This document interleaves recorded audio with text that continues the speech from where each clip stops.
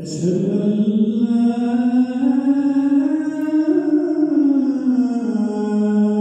إله إلا الله.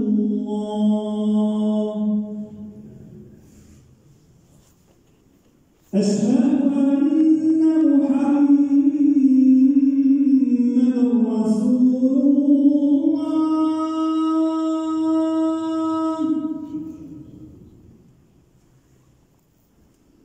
أشهد أن محمدًا رسول الله.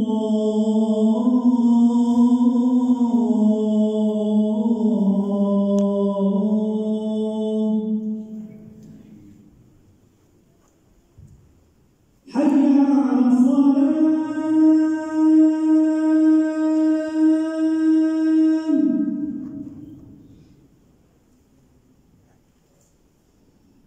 حي على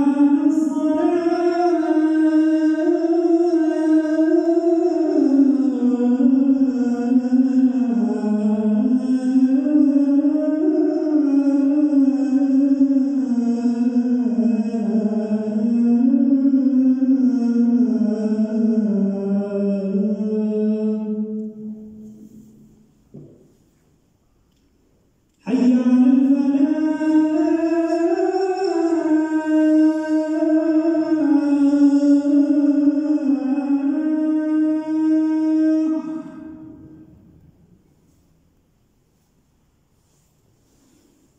حي على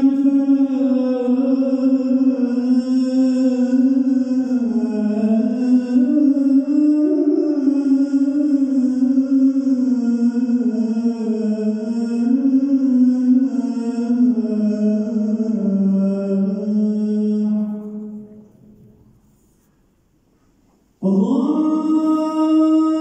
أكبر.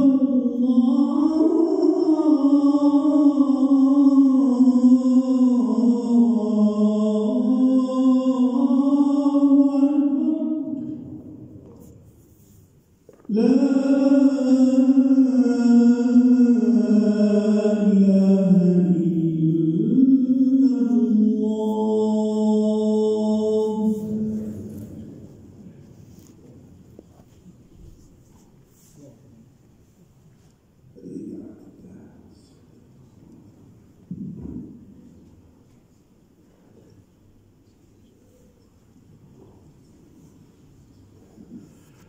إن الحمد لله نحمده ونستعينه ونستغفره ونعوذ بالله من شرور أنفسنا وسيئات أعمالنا. من يهده الله فلا مضل له ومن يضلل فلا هادي له. وأشهد أن لا إله إلا الله وحده لا شريك له وأشهد أن محمدًا عبده ورسوله.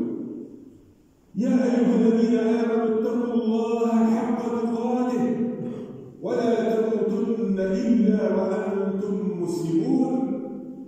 يا أيها الناس اتقوا ربكم الذي خلقكم من نفس واحدة وخلق منها زوجها وبث منهما رجالا كثيرا ونساء واتقوا الله الذي تساءلون به والأرحام إن الله كان عليكم رقيبا. يا أيها الذين آمنوا اتقوا الله وقولوا قولا سديدا يصلح لكم أعمالكم ويغفر لكم ذنوبكم ومن يطع الله ورسوله فقد فاز فوزا عظيما. أما بعد فإن أصدق الحديث كلام الله وخير الهدي هدي سيدنا محمد صلى الله عليه وآله وسلم. وإن شر الأمور محدثاتها وكل محدثة بدعة وكل بدعة ضلالة وكل ضلالة في النار. أجارنا الله وإياكم من الضلالة والنار وحشرنا في زمرة عباده الأخيار الأبرار. وبعد فيا إخوة الإيمان، إن الله سبحانه وتعالى ساق إلينا من الأمثال والأحكام ما به سعادتنا في الدنيا والآخرة. ولكن كثيرا من الناس عن ذلك غافلون.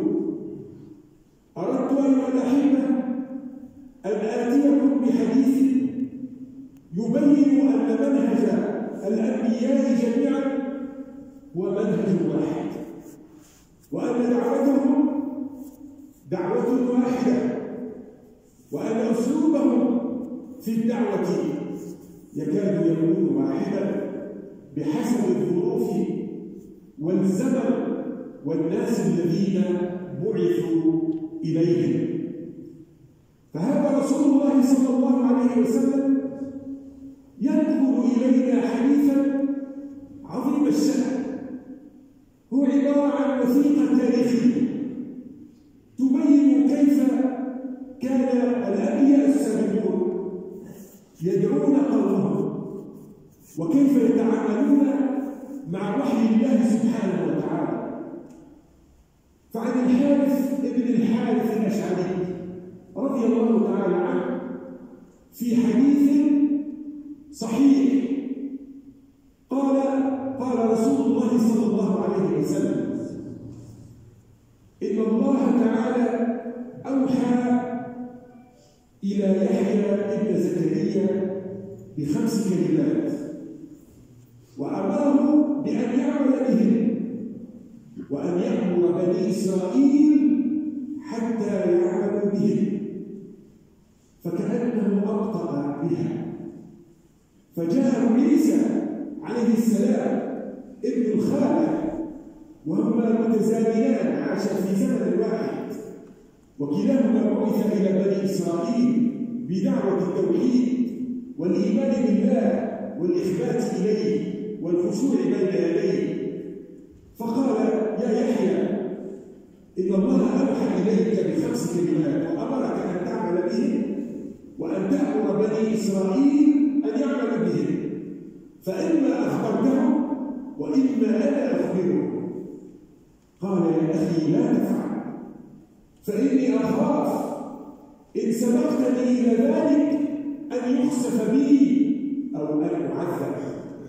ثم إنه جمع بني إسرائيل فاكتبوا في المسجد وامتلأ بهم بيت المقدس حتى أقلوا من الشرفات من شبابيك بيوتهم ومن البلكونات المطلة على المسجد الأقصى. ثم إنه خطبهم فقال: إن الله أمرني ب5 كلمات، وأمرني بأن أعمل بهن، وأن آمر بني إسرائيل أن يعملوا بهن، فأولاهن ألا تشركوا بالله شيئا. فمثل من يشرك بالله كرجل اشترى عبدا بحر ماله من ذهب أو ورق، ثم أسكنه دارا، فقال له: هذه داري وهذا عملي، فاعمل وأدي إليه. فكان يعمل ويؤدي إلى غير سيده، يؤدي إلى ناس آخرين ثمرة ذلك العمل، وهو كله والدار والمال الذي بين يديه يعمل به ملك لسيده، ولكنه يؤدي لغير سيده. فذلك مثل من يشرك بالله، فلا تشركوا بالله أحدا. ثم إذا قمتم إلى الصلاة فلا تلتفتوا ذات اليمين وذات الشمال، فلا تلتفتوا، فإن الله تعالى ينصب وجهه إلى وجه عبده عندما يصلي حتى يلتفت، فإذا التفت رفع الله وجهه عن ذلك المصلي. ثم إن الله عز وجل أمركم بالصيام، ومثل ذلك كرجل معه سرة من مسك وهو في عصابة، أي في جماعة من الناس، كل يعجب من ريح تلك المسك، وكل يود لو أنه معه ذلك الريح. وإن صيام الرجل عند الله سبحانه وتعالى أطيب من ريح المسك. ثم أمرهم بالصدقة، فمثل من يتصدق كرجل أسره العدو ثم أوثقوا يده إلى عنقه وقدموه ليضرب عنقه، فقال له: أأفدي نفسي منكم؟ فجعل يدفع القليل والكثير من المال حتى افتدى نفسه. ثم إن الرجل ثم أمركم بأن تذكروا الله ذكرا كثيرا، بأن تذكروا الله ذكرا كثيرا. فمثل من يذكر الله تعالى كمثل رجل جرى العدو وراءه سراعا حثيثا وهو يجري منه حتى أتى حصنا حصينا فتحصن به، فذلك مثل من يذكر الله تعالى ينجيه الله تعالى من الشيطان بذكر الله عز وجل. أحبتي في الله، هذا الحديث يحتوي كثيرا من المعاني الجليلة، وأول تلك المعاني أن الأنبياء منهجهم واحد وأسلوبهم واحد، فرأيتم أنهم يخافون أن يتعرضوا لعقاب الله عز وجل إذا قصروا فيما أمرهم الله تعالى ما أمرهم به من التكاليف والأحكام، وكان أول من يبادر إلى تلك الأحكام والتكاليف ليكونوا قدوة للناس. فالله عز وجل قال في كتابه العزيز: يا يحيى خذ الكتاب بقوة، أي بعزم وبجد فلا تتوالى فيه، وبادر إلى أوامره فاعمل بها. والله عز وجل يبين لنا في كتابه أنه لا محاباة مع أحد، وأن الناس جميعا يحاسبون أنبياءهم وعبيد الله سبحانه وتعالى. ولذلك ترون في كتاب الله عز وجل قول الله عز وجل: ولو تقول علينا بعض الأقاويل عن رسول الله صلى الله عليه وسلم لأخذنا منه باليمين ثم لقطعنا منه الوتين فما منكم من أحد عنه حاجزين. هذا رسول الله صلى الله عليه وسلم نبي الله عز وجل، مما يدل على إعجاز هذا القرآن، كيف يمكن للإنسان أن يأتي بكلام يوجه إلى نفسه مثل هذا الوعيد. لا يمكن أبدا، هذا لا يكون إلا كلام الله عز وجل.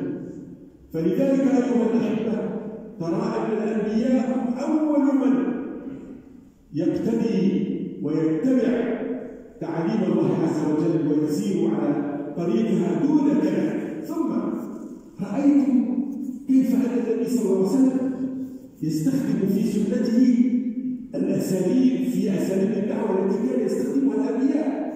استخدام العدد هذا فيه تعليم للناس لكي يحفظوا ما يأتيهم من الأقوال. إن الله تعالى أمركم بخمس، وهذا كثير عند رسول الله صلى الله عليه وسلم. مثلا قوله ثلاث من كن فيه وجد بهن حلاوة الإيمان. ثم يقول النبي صلى الله عليه وسلم على سبيل المثال: الإيمان 70 شعبة، أعلاها لا إله إلا الله، وأدناها لمطة الأذى على الطريق، والحياء شعبة من الإيمان. ثم اتقوا 5 قبل 5، وغير ذلك من الأحاديث الكثيرة التي يستخدم فيها النبي صلى الله عليه وسلم منهج العدل.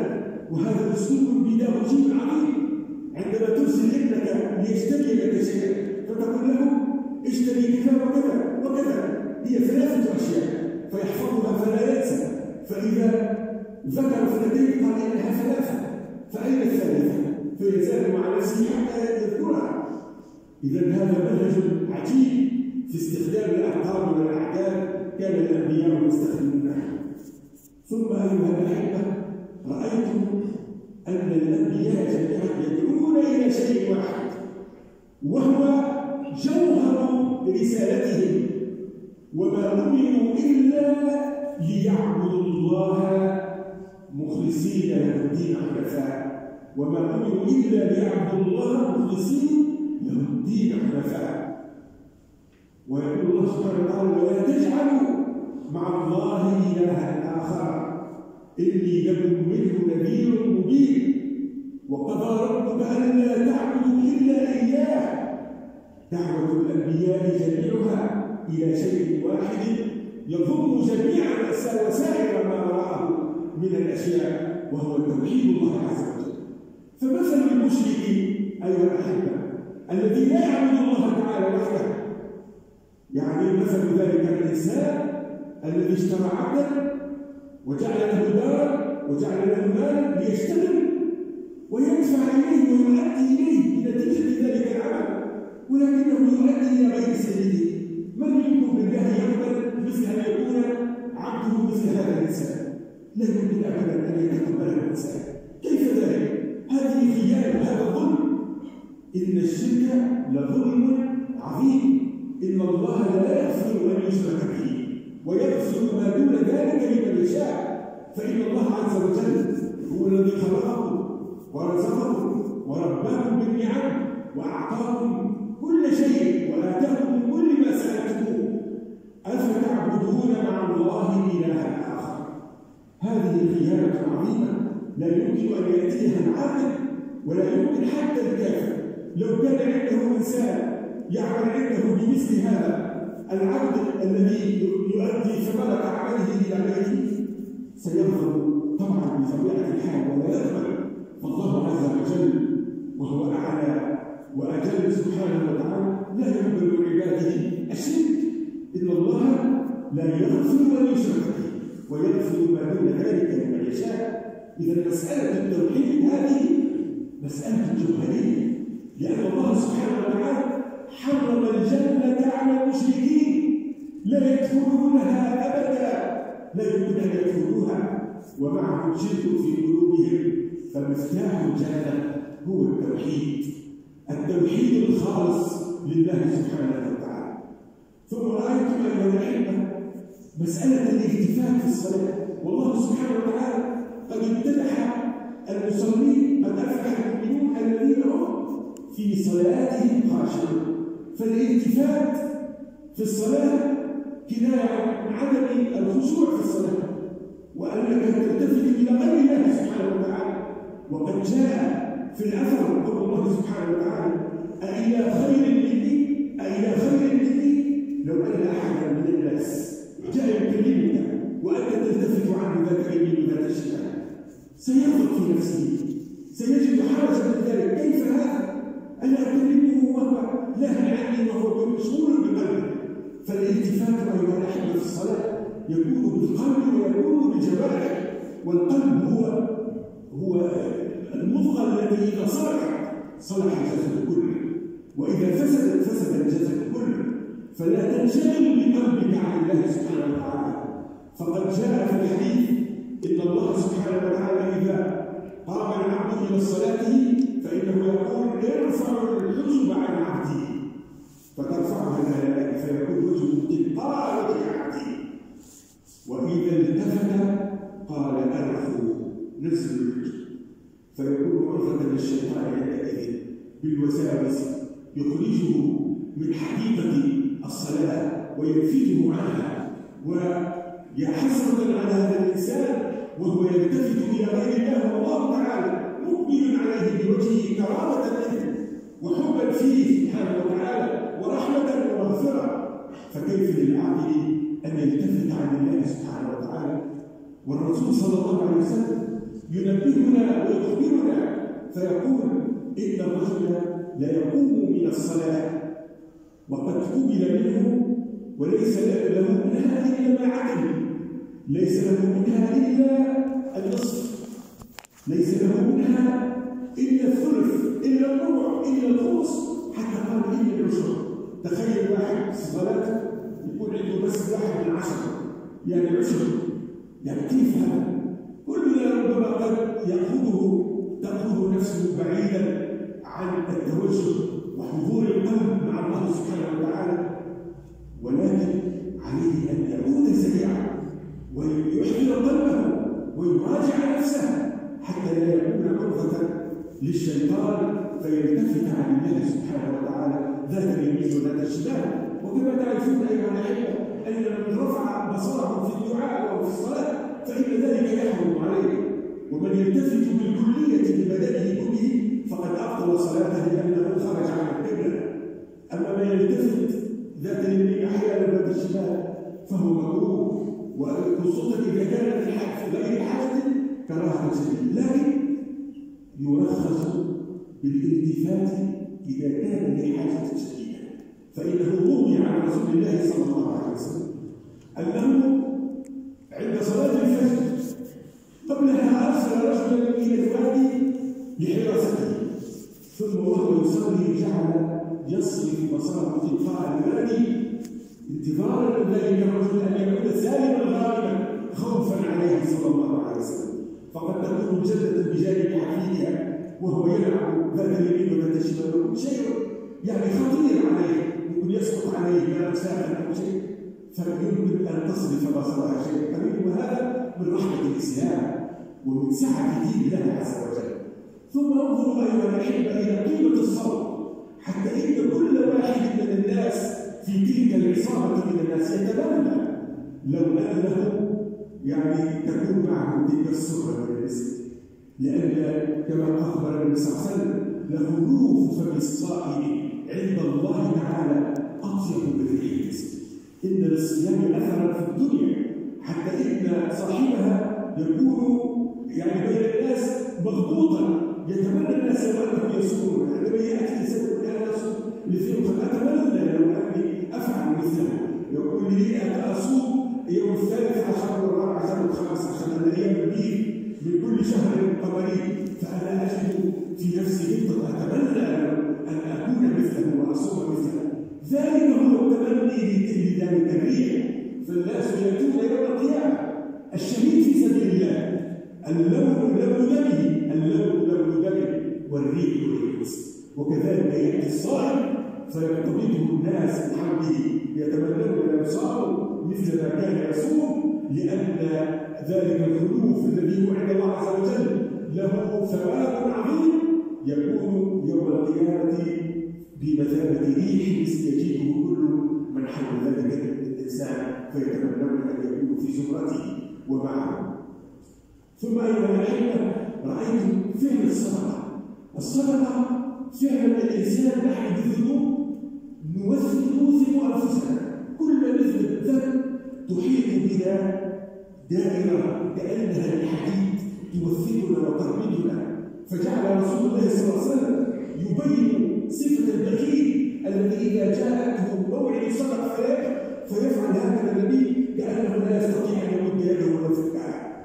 فكذلك الذنوب تحيطنا بنا من كل جانب، فإذا تصدق الإنسان انفكت تلك العروات وتلك الوثائق التي توثق الإنسان واحدة بعد واحدة حتى يأتي الإنسان يوم القيامة وليس عليه شيء. ولذلك يقول النبي صلى الله عليه وسلم والصدقة تطفئ الخطيئة كما يطفئ الماء النار.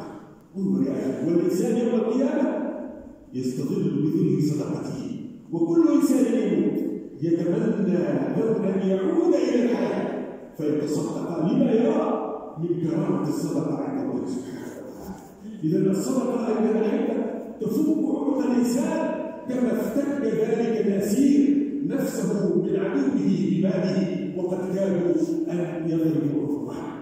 ثم أهم شيء في هذه القضية هو ذكر الله عز وجل، لأن ذكر الله تعالى يشمل كل شيء في حياتنا، ابتداء من أن نضع جنوبنا بننام حتى نستيقظ، وحتى إن استيقظنا أثناء النوم فنستغفر، والذين هم في الأسحار يستغفرون. ذكر الله سبحانه وتعالى يجب أن يصاحبنا في كل وقت وحين. الإنسان عندما يريد أن ينام يأتي يضع جنبه على الفراش لينام، يلقي سلاحه لأنه الآن سينام، سيودع روحه إلى الله سبحانه وتعالى، فالله تعالى يستلمها.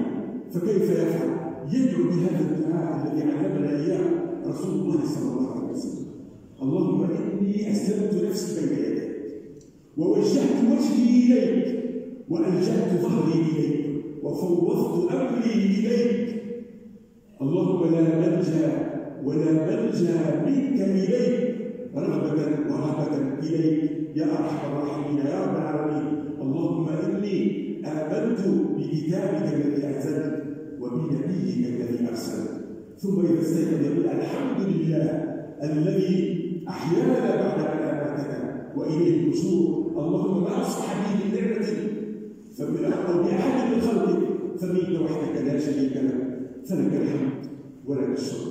هكذا أيها الأحبة يرضي بنا هذا الحديث الجميل العظيم وهو تذكرة لنا ليحيي قلوبنا وهو بيان أن تعاليم الإسلام واحدة إن الدين عند الله الإسلام. وفي الآية الأخرى ومن يبتغي غير الإسلام دينا فلن يقبل منه وهو في الآخرة من الخاسرين. نعوذ بالله تعالى أن نكون من الخاسرين ونسأل الله عز وجل أن يجعلنا ممن امتلأت قلوبهم بمعاني هذا الحديث العظيم فنأتيها ونقوم بها كما أمرنا الله تعالى وكما أمرنا رسوله الكريم. أقول قولي هذا واستغفر الله.